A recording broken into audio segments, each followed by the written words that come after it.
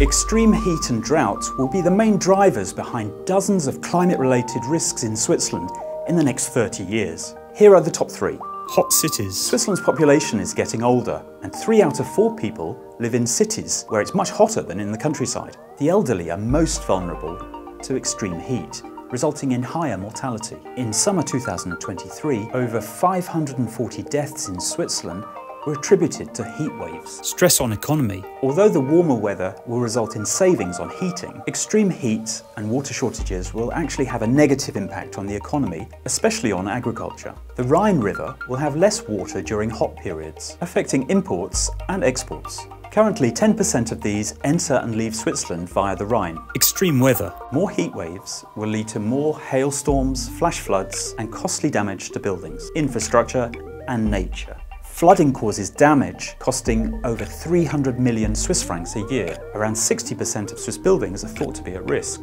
The heat will also dramatically alter alpine habitats, threatening the survival of certain indigenous species. So, what can be done about this? Adapting to climate change requires a global approach and investment. Solutions being considered range from growing drought-resistant crops and forests to building better infrastructure to protect against floods and landslides, and adapting cities so residents can better cope with heat waves.